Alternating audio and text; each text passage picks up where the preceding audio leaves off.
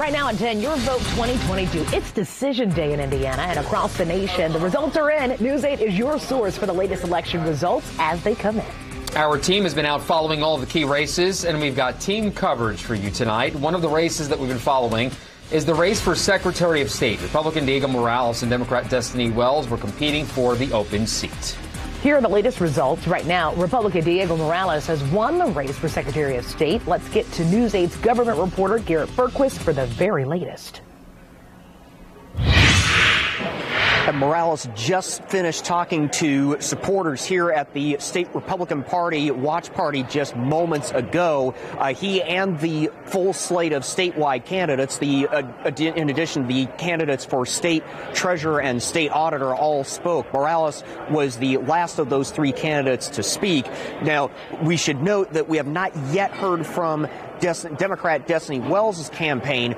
Morales ran slightly behind his Republican colleagues throughout the night. They ran consistently in the low 60s in terms of vote percentage. Morales typically in the mid to high 50s, which, of course, Morales has had faced several controversies concerning his views of the 2020 election, among other things. But just moments ago, Morales and his counterparts for state auditor and state treasurer all claimed victory. Here's a little bit of what Morales told the crowd just a few minutes ago. Started from scratch. When I saw my parents, they went to buy their work boots to use it and work it at the factory floor. Now, Dad and Mom, you have a son elected as the next and first Hispanic Latino Secretary of State in the history of Indiana.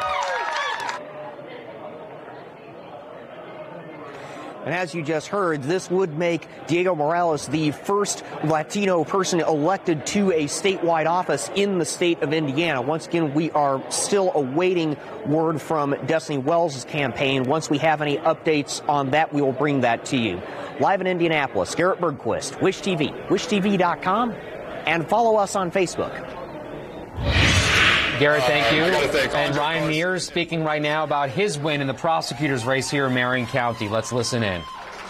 Incredibly grateful for their energy and effort keeping us all together. I just can't say thank you enough.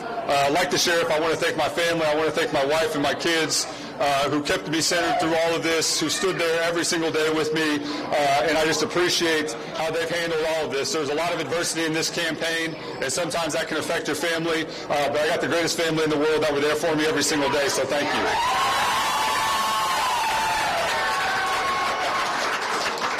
And when I say family, I also mean my extended family. I want to thank my parents, my mother-in-law, who were always there for me and taught me some very valuable lessons. And one of the most important lessons that I learned from them is you stand on your own merit.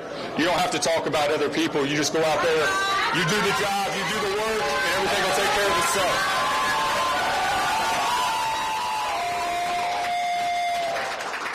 You know, Marion County is definitely confronted with a lot of issues, and in order to solve those issues, those are really complex problems.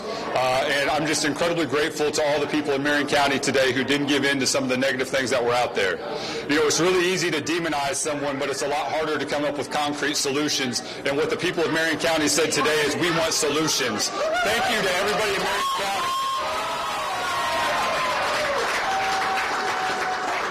I also got to thank my Democratic family. Everybody came together. Everybody rallied around to make this happen. Thank you to everybody who knocked on doors, donated money, volunteered to help us out. I'm just incredibly grateful. This was really a team effort. Thank you to everyone who stepped up. I truly, truly appreciate it. I do think I have the best team in the business. I've got Emily Schrock. I got Elise Schrock. Dan, who did a great job. Amy Schwartz has been awesome. Jennifer Joy. Adam Kirsch actually said something nice to me today, so I love him. We got to thank Dana Jeshikini, Leffler, Salita, Terrence, Clarissa, Fletch, and of course everybody in my extended family who's here as well. Thank you just to everybody who came out here. Even my sister came out here. So it was really nice to see. Just grateful for all of that. Thank you to everybody here. We got 4 more years. Thank you.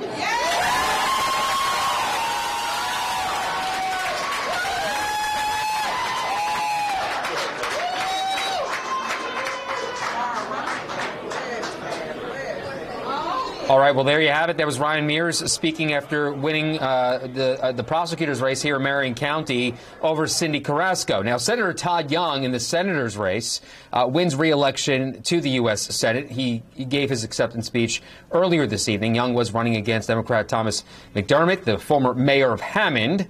This will be Young's second term in office.